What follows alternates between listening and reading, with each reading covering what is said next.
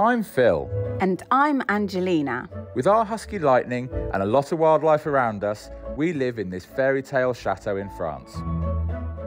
We love bringing this neglected castle back to life inside. And we've got the vast grounds and parkland to take care of as well. We love the moat, but it brings some challenges with it. But it's all worth it when we get to share it with everyone at our live music events. Follow the ups and downs of our chateau life.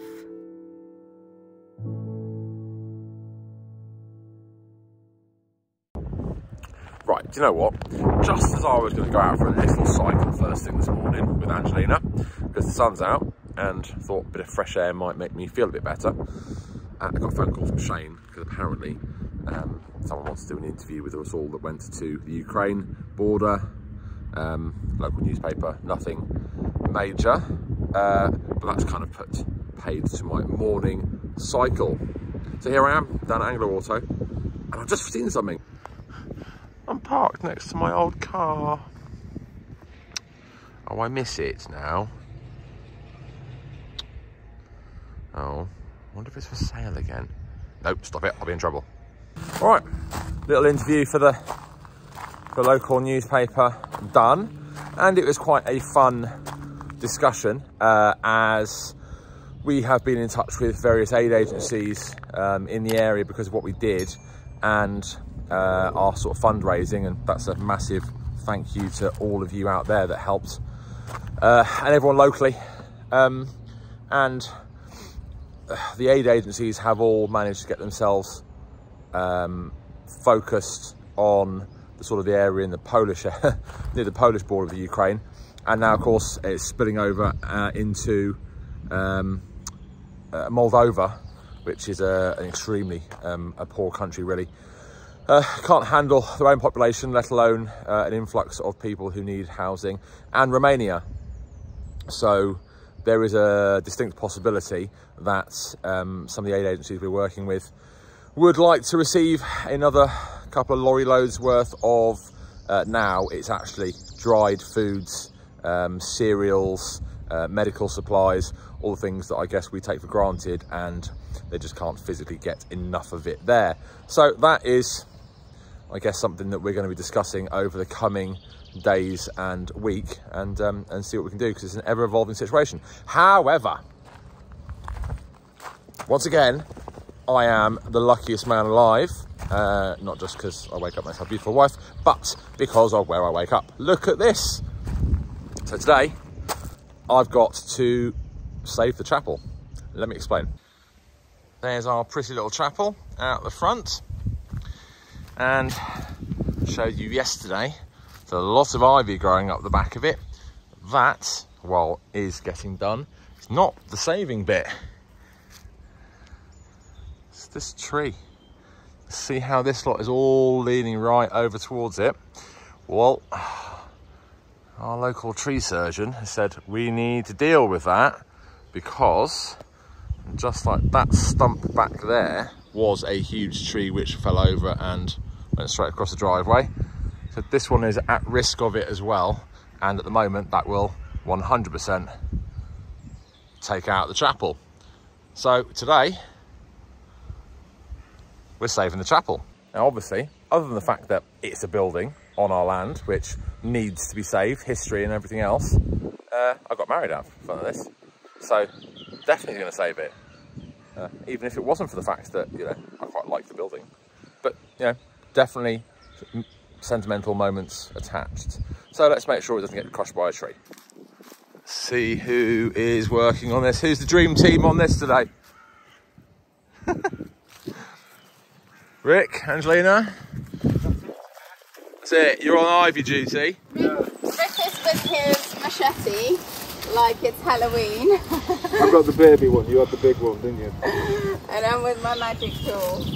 We're just removing some ivy, because obviously that's no good, and obviously we're trying to do as much as possible on the chapel. Cool stuff. I'm going to get the cherry picker out and deal with that tree. So, first job, we fire up this thing. Let's hope I don't get showered with water like last time.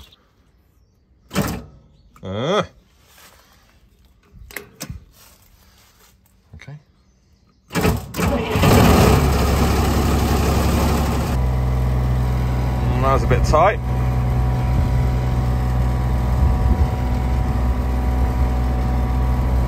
This is a long process. Here is a better idea of why this is a dangerous tree. You can see the state of lots of these branches, huge amounts of mistletoe everywhere. And ultimately when branches are coming out and then coming down to try to collect the light, that's not healthy. They should be going up. So let's sort this, get rid of that weight and make sure this doesn't fall on the chapel. Might be a bit of a lump to try to park round here. It needs a little bit of work, but this is a useful tool, I am not going to deny.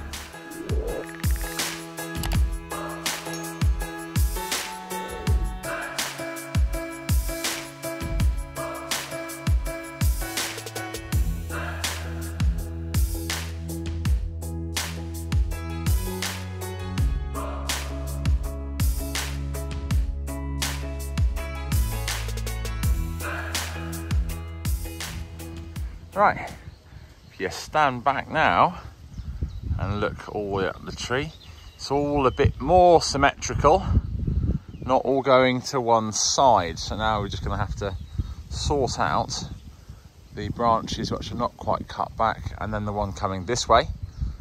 And then this one's done. I think we are safe.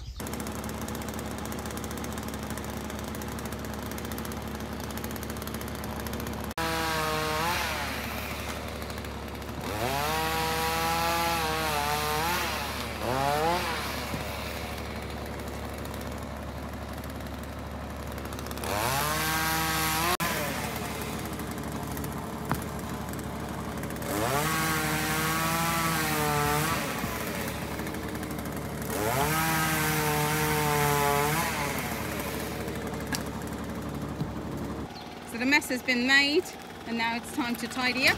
I've got Billy in here.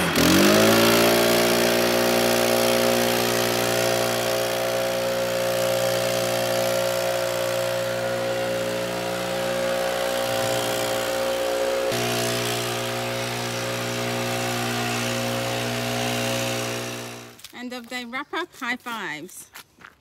Yeah, another great day. Till tomorrow. Yeah, same thing tomorrow, something.